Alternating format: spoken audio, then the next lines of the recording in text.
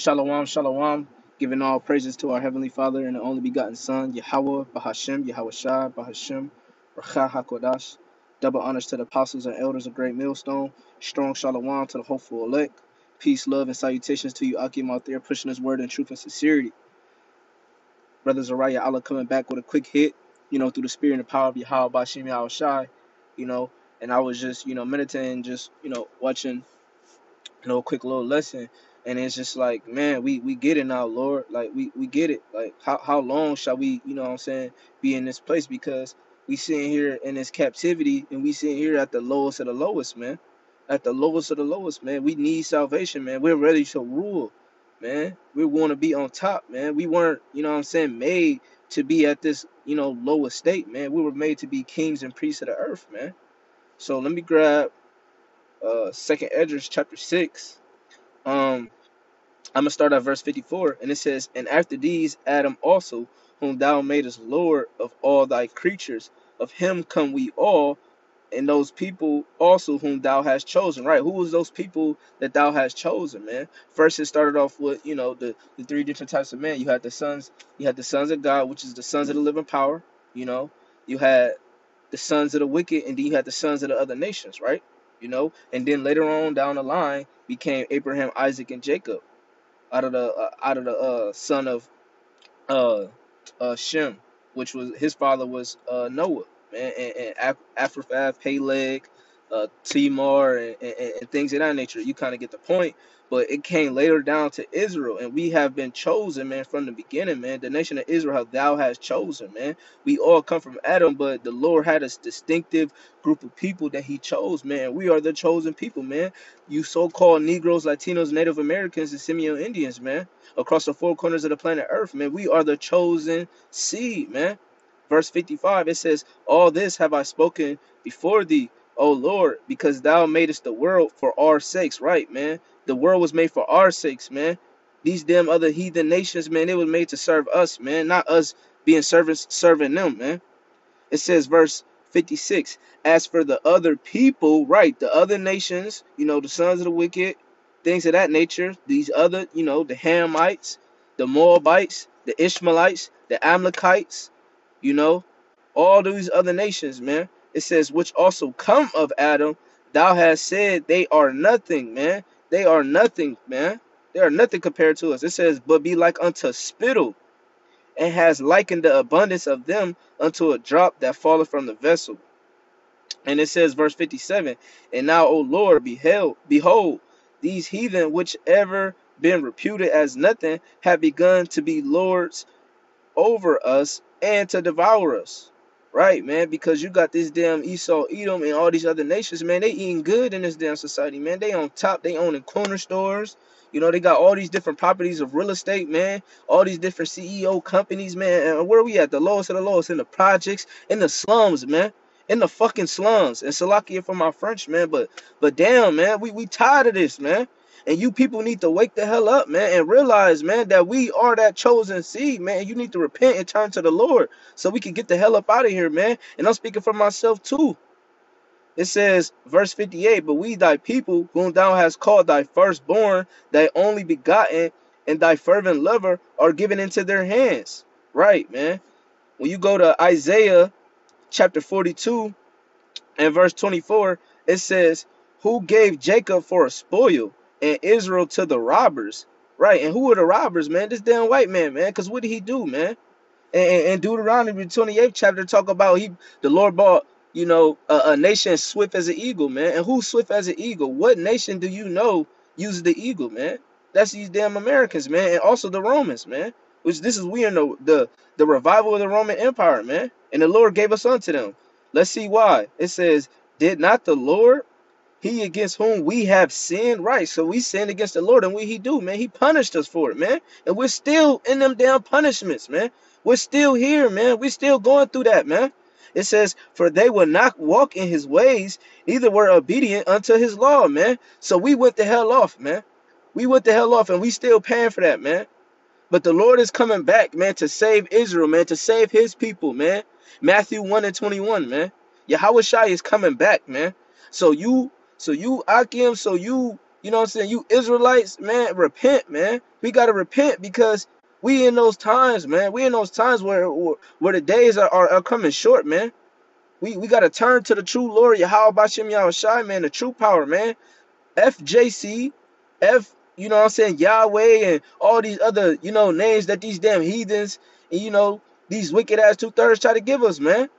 No, that's not the name, man. The name is Yahweh Bahashem Yahweh Shai, man. That is the true key, man, to repentance, man. You know, that is to unlock the deep secrets and the mysteries, man, and to fear that name, man. With all that get understanding and wisdom and fear Yahweh Bahashem Yahweh Shai, man. You know, this is Salakia.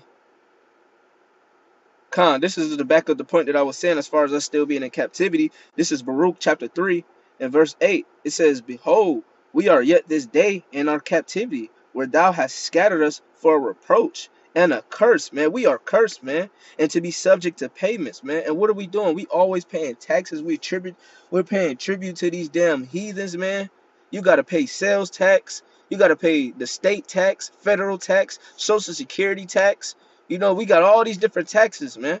All these different taxes. And then on top of that, well, we got the mortgage, we got the rent, you know what I mean? The gas prices is going up, man. We constantly under these damn payments, man. And then when you pay all your bills, like the brother was saying, you pay all your bills, you thinking this next check about to be yours, then what? You catch a flat tire, and that's a testimony for myself. I caught a flat tire, you gotta pay for that. Gotta pay for new tire. Yo, you might have to get an oil change or something might break in your house and you got to pay for that. If brothers got, you know what I'm saying, children, whatever the case may be, the daycare thing might go up. The milk, groceries, stuff like that. You run out, man. We're constantly subject unto payments. We're constantly rationing and holding over stuff, man, until we get that next check, man. It says, "Behold, we are yet this day in our captivity, where thou hast scattered us for a reproach and a curse, and to be subject to payments, according to all the iniquities of our forefathers, which departed from our Lord Yahweh," man. It says, "Hear, Yasha Allah, the commandments of life, give ear to understand wisdom." Right, man. To understand wisdom is to know that we here are in captivity and we paying for our forefathers, which originally was us, man. It was us. We went off, man. As a nation, man, we went off, man. So now we sitting here and we meditating, reading these scriptures and linking it up with prophecy and seeing that, damn, the reason why we are going through this is because our damn people is wicked, man. We're wicked, man. And I'm saying for as the 2/3, man. And Lord willing, we're one of the elect, the true brothers out here that's sincere, man. Because we want to get the hell up out of here, man. Because we get it, man. We tired of oppression, man. The scriptures say, the a wise man, let me get it. Salakia. Quick one, real quick. Wise man. Khan, this is Ecclesiastes chapter 7 and verse 7. And it reads, "Surely oppression maketh a wise man mad, and the gift destroys the heart," man. Right, man. So this oppression that we going through, man, it pisses us off, man. Because we know that we're supposed to be on the top of these people, but yet we catching hell, man, because of the shit that we did in our past lives, man. According to our forefathers, man. You know? And then I'm gonna grab this last one and I'm gonna close out, man. It was just supposed to be a quick hit. But this is Haggai verse 1 and 6, and this is basically going to what I was saying as far as living paycheck to paycheck, man. We're constantly going paycheck to paycheck. You know what I'm saying? It says, Haggai, I'm gonna start at verse 5. It says Haggai 1 and 5.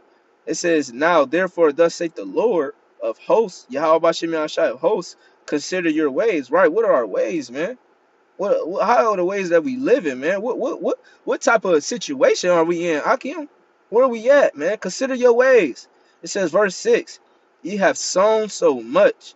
So like you have sown much and bring in little. Man, we constantly working all these shifts, you know what I'm saying? Day to day, 10, 12 hours, 9 hours, 10 hours, that 9 to 5, man. Me personally, I'm working 12 to 13 hours, man. And it says, "And bring in little, yeah, ye eat."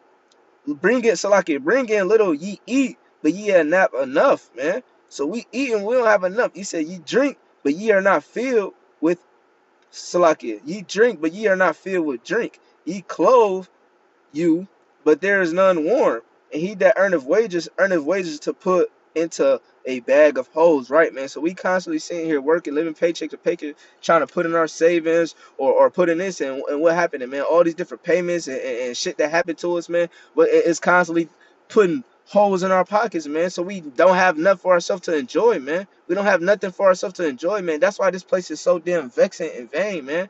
Man, this is why we got to get the hell up out of here, man. Because there's nothing here for us, man. This place got to be destroyed. And the Lord, I know he cannot wait to destroy this damn place, man. Because it got to go, man.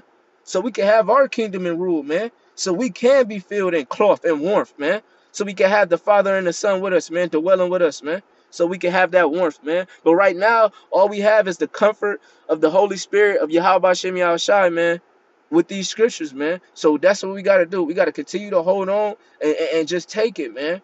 But it's just like, man, you the ones in the nation of Israel, man, you need to wake the hell up, man, and realize that this shit about to come to an end, man. So repent, man. You know.